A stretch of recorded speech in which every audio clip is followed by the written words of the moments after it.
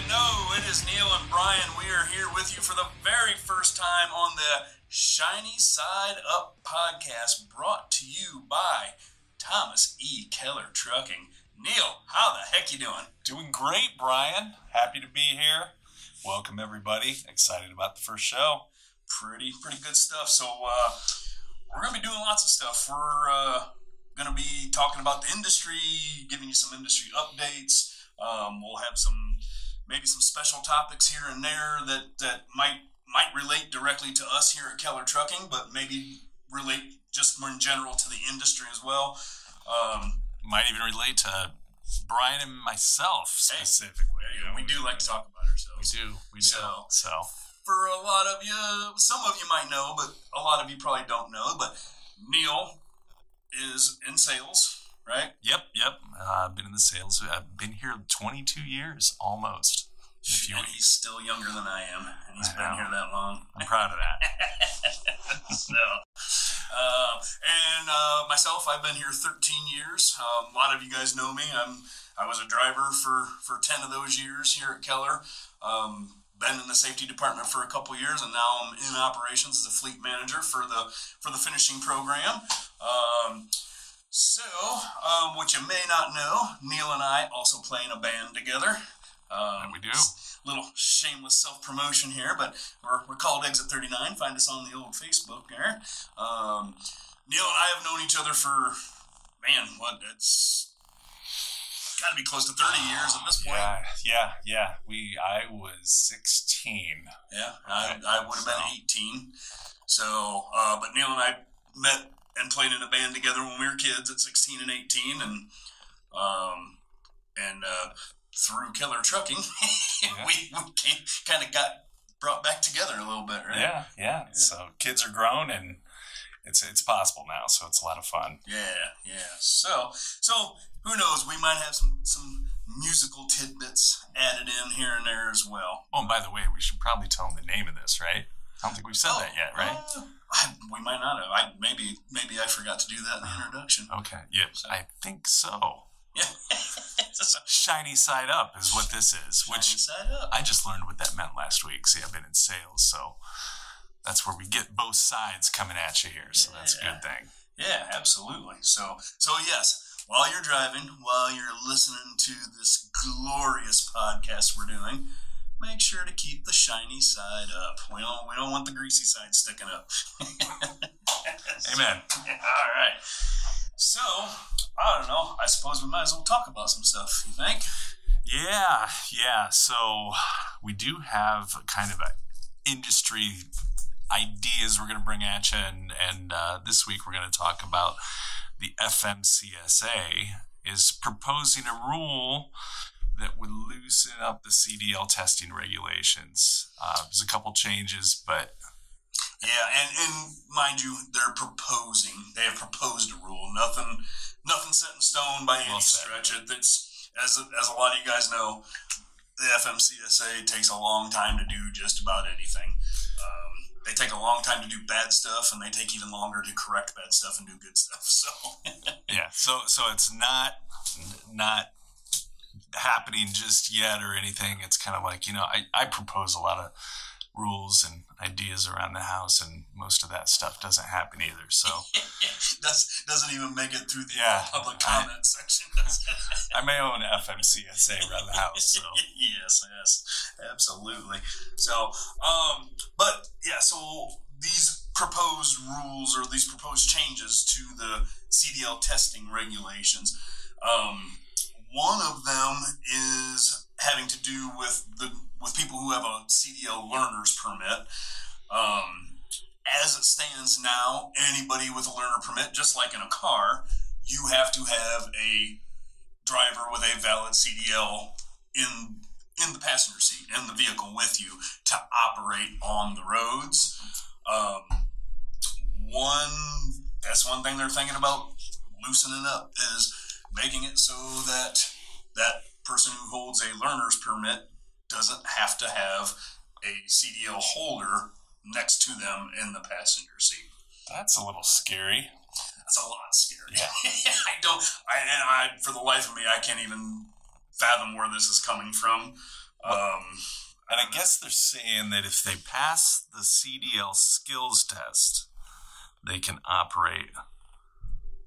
Right. Yeah. Okay. And so the skills test, for people who, like me, took the CDL test a million years ago, might not remember. That's your backing your 90-degree alley dock, your blind side and sight side, parallel park, straight back.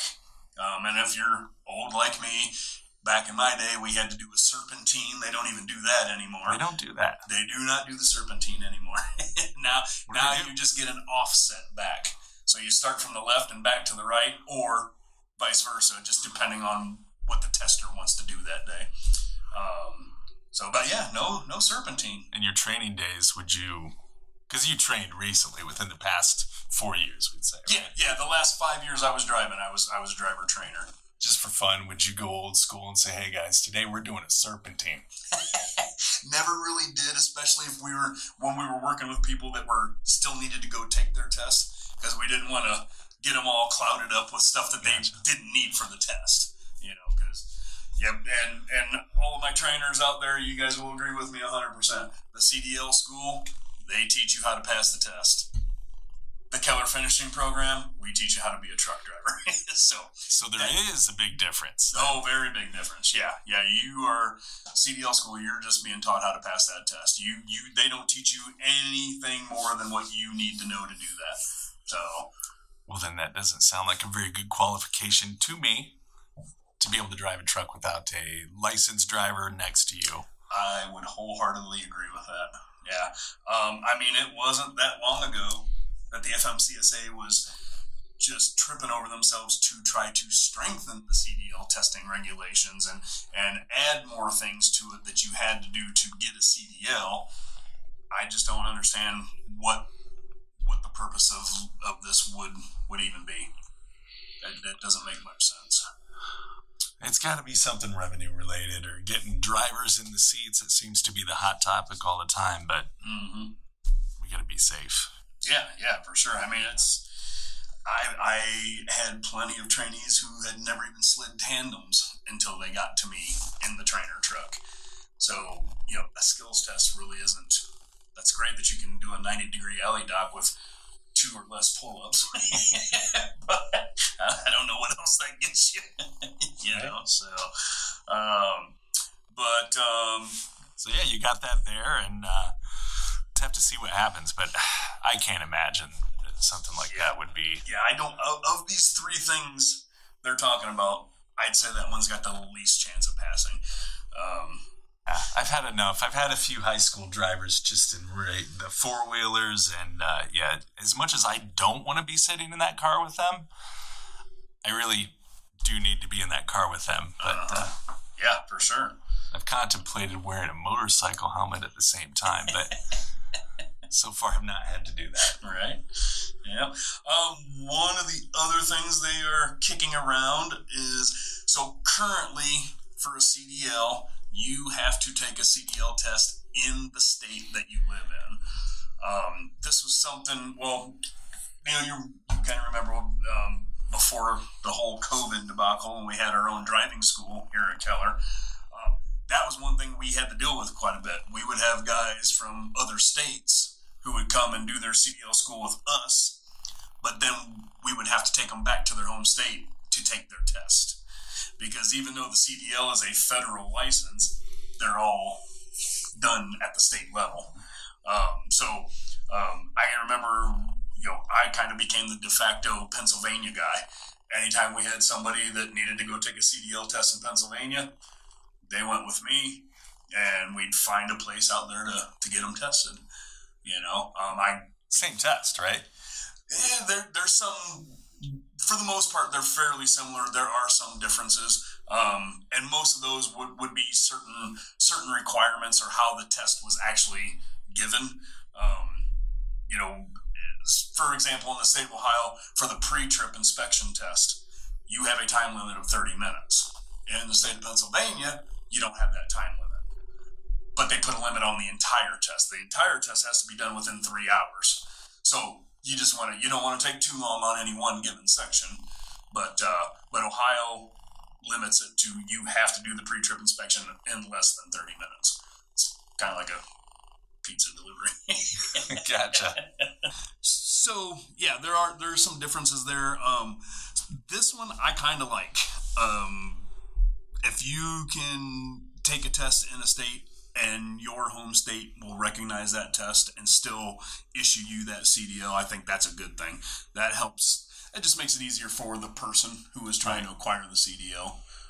And typically you're running state to state. You're going to be all over the country anyways, so. Yeah, absolutely. That one makes sense. So, number one, learner's permit holders, bad. Will take a long time for the FMCSA to decide not to do it. CDL applicants testing in other states, good. FMCSA will take much longer to get that done. Which brings us to our number 3. Let's see what this is. Eliminate the requirement to wait 14 days after being issued a permit to take the CDL skills test. I don't know. Does that, what do you think, Brian? Honestly, having that waiting period, I always thought was kind of silly. Some states even make you wait X amount of time. If you fail the test, they'll make you wait 7 days or 10 days or something like that before you can go and take the test again. To me, when you're learning something brand new, and now all of a sudden you got to go 2 weeks before you can take the test on it. Yeah, I mean, think about it back in high school when you first got into algebra. If you learned, the first 3 chapters of your Algebra 1 book, and then you had to not think about it and wait 2 weeks to take your first algebra test, I don't think I would have done very good. So, I gotcha. Yeah. I agree. And it's almost like they're, okay, so you want to be a truck driver. So here you go. Now come back in 2 weeks to make sure you really want to be a truck driver, I guess. Right? So. Yeah. It's not like we're buying firearms here. Let's right. And in the 14 days, unless you're going through a program where you're driving school, there's just nothing. You're not doing anything, right? Yeah. I mean, yeah. And you're not operating a vehicle. You got your learner's permit, so maybe, I guess, if you got a buddy who's willing to let you drive his truck around on the weekend while he's off or something, and he's willing to spend the time to go drive around with you. But yeah, for the most part, that seems like to me, that seems like it's a no-brainer. Just, yeah, if I finish up driving school on Friday, let me take the test on Monday. Why not? Why not? I agree. Yeah. I think that's fair. Yeah. So those are the changes they're talking about. So the permit holder not having to have a licensed driver with them, we both think that's kind of a silly thing to do. And then the other 2 we're okay with taking in other states and maybe eliminate the 14-day waiting period before you can take the skills test. Yeah, and again, proposed. It's not even a. They would have a whole bunch of stuff to do yet before this would if they do make any of these changes, for them to take any kind of effect. So, and like I say, the FMCSA is not the fastest moving agency in the world by any stretch. So stay tuned, folks. We'll see what happens. Yeah, we'll keep you posted. And, if you want to check out some of these things, I know Freight Waves. I follow Freight Waves on Facebook. They always got pretty good industry news stories. But so they've been talking a lot about these. You can look into. You can check out the American Trucking Association.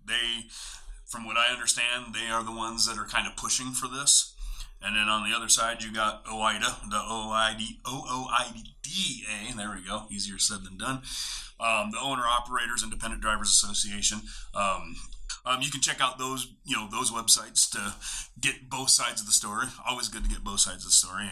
Maybe the ATA has something to say about it that'll make you think, but maybe OOIDA will make you think. Who knows?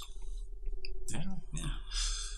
So, industry. We got one of the topics we wanted to talk about is probably obvious to everybody out there is just the freight market.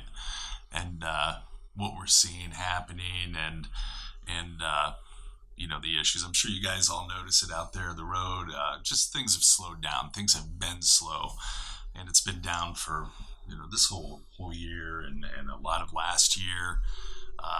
But the thing is, a full trucking market cycle typically is 3 to 4 years, and we've seen these go again and again over time, and this one was just big. And I think if you look back to why and how we got here with the pandemic, service industries aren't working, and everything that is moving, everything that people are doing there at home, they're going to fix up their houses, they're going to buy stuff, and everything moves in a truck. So the trucking industry was really high up there for a while, beyond the other industries, and the bigger they are, the harder they fall. Yeah, absolutely. So the correction is worse than I've experienced, at least. Yeah, and I've been in trucking for 30 years, and yeah, there's always the ups and the downs, and this one definitely seems to be hanging on a little longer than normal. I mean, even the recession back in 08 and 09, that was a solid 2 years of really rough, times at it, and just from a driver standpoint, I mean, I just worked my way through it, and that's one thing that I would always tell my wife, well, the more I'm willing to work, the less the recession affects me,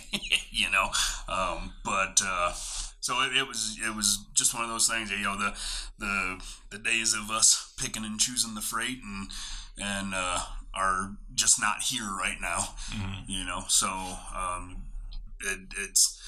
it's a bummer, and I deal with it, from the fleet manager side all the time, because everybody's mad at us because I'm not getting my miles, and trust me, we know, and I especially know, because I've been in that seat before where the miles just aren't there, but they're coming back, though. It'll come back. It always comes back around. Yeah, we're on the sales side, we're starting to see things.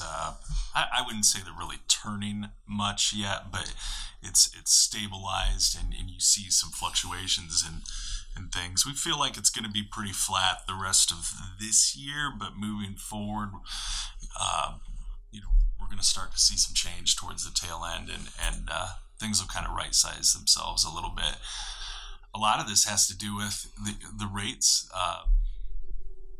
During the pandemic, the rates went way up. You just had something you've never seen before, where certain people were getting out of the industry. A lot of people got into the industry, and under a false pretense of what it really is like. And it takes quite a while for those guys to kind of exit the industry. Well, that's one thing I've read. I've seen in articles quite a bit, and heard, people, talking and giving speeches and whatnot, is just this time around, one of the big things is we just don't have the trucks leaving the industry in a downturn like we normally would have. And that's why it's taking so long for things to turn around, because there's tons of capacity out there. And I mean, anybody can get a load of whatever hauled for just about whatever price they want at this point. Because if Keller Trucking ain't willing to do it at this price point, well, Joe Blow's Trucking over there sure will, and in past downturns, Joe Blow's Trucking would have went out of business, but that's where I hear a lot of is just the capacity is staying where it's at, and it's just one of those weird things where any other time. I'm sure I understand. Oh, my watch is talking to me right in the middle of a podcast. That is phenomenal. I'll take that off next time.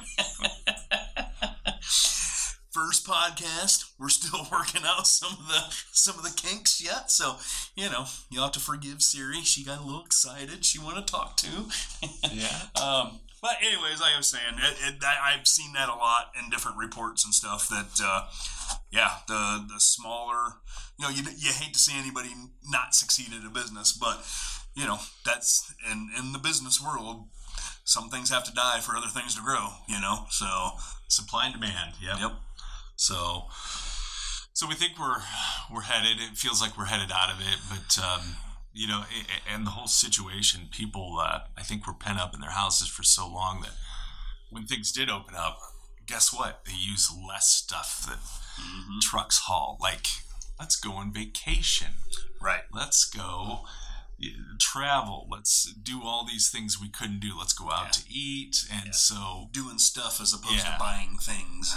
Yes. Yeah. Yes. So that made it feel a little bit worse as well.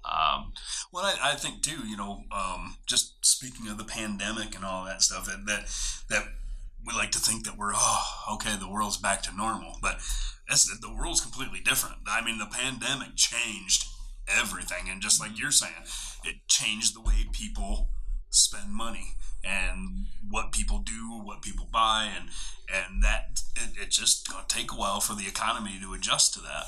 Yep. And there's some research out there that kind of explains this in a 4-stage cycle.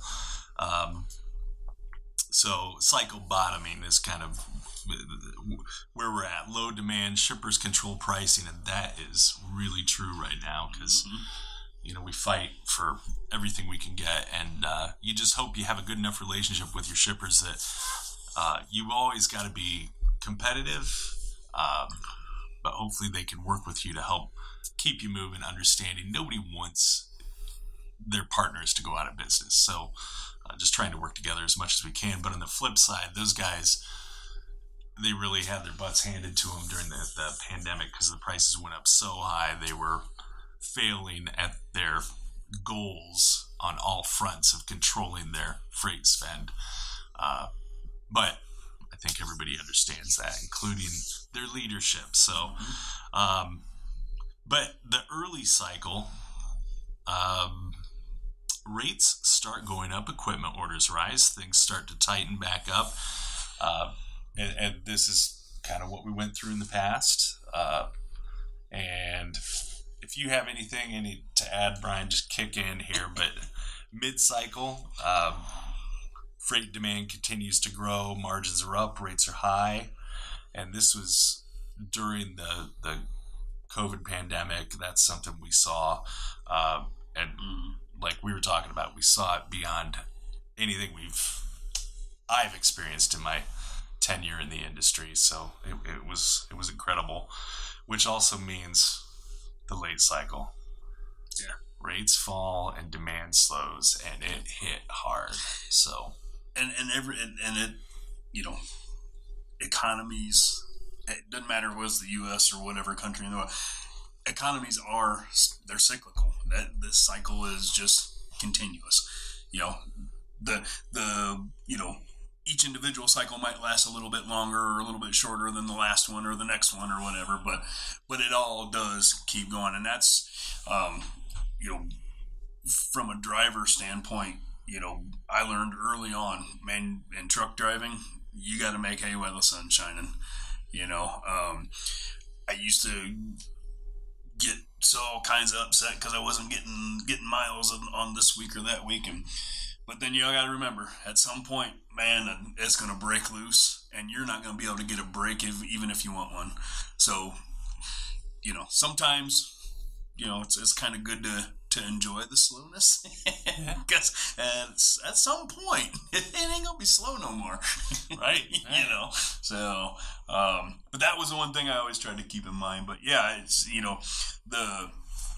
talking about the early cycle, which we're hoping to see, start to fire up later towards the end of this year, with the rates starting to go up and things starting to tighten back up, meaning capacity.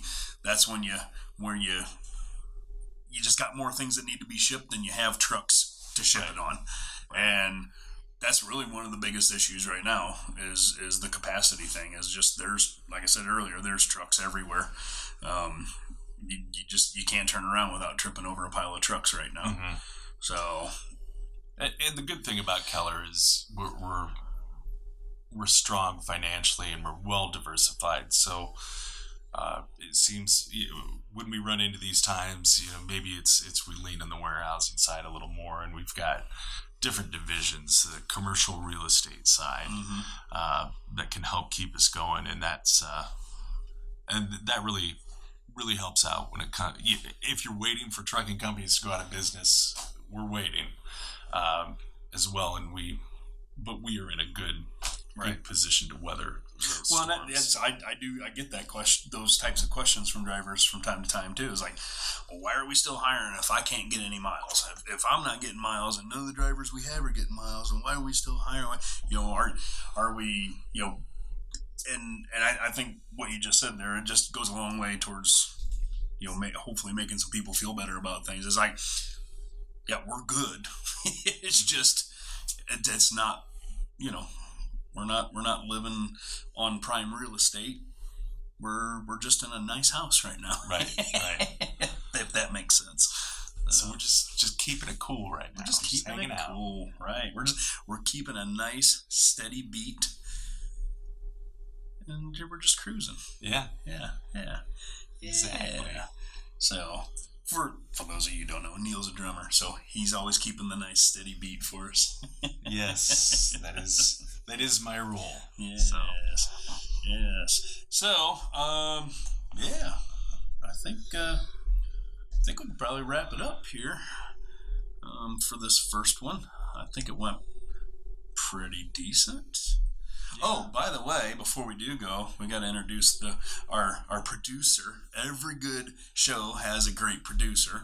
Otherwise, it's not a good show. So, Lindsay Keller is our producer. Lindsay, would you like to say hi? Hello. There she is. So she's over there running the board and making everything happen and doing all the stuff that I know I'm not smart enough to do. So, thank you, Lindsay. So, because she's got a lot of work right now. Neil and I get to go back to our regular day and do what we would normally do. Lindsay's got to go piece all this together, and she's got to do the hard work. We're the talent. We just sit here and look pretty and talk, and Lindsay does all the grunt work. So don't forget to the next time you're in here at the new building, and hopefully, I don't know how, we've had some drivers make it over. Do know you can get a truck in the parking lot, bobtail or with a trailer. You can make it happen. Make sure you come over and check us out. Say hi to us. We'll give you a tour of the building. It's pretty nice, and so we're hope to see you guys live and in person at some point when you get a chance to get through. Yeah, come on by, and maybe in a few months, maybe those with learner's permits will be able to drive themselves over too. I doubt it. So, yes, perhaps. So, all right. Well, we will wrap it up for the first edition of. I almost said sunny side up. It's shiny side up. We're not talking about eggs. We're talking about trucking. So. Yeah. Shiny side up. I'm going to practice that before the next one. So, all right. So, drivers, everybody be safe out there and keep the shiny side up.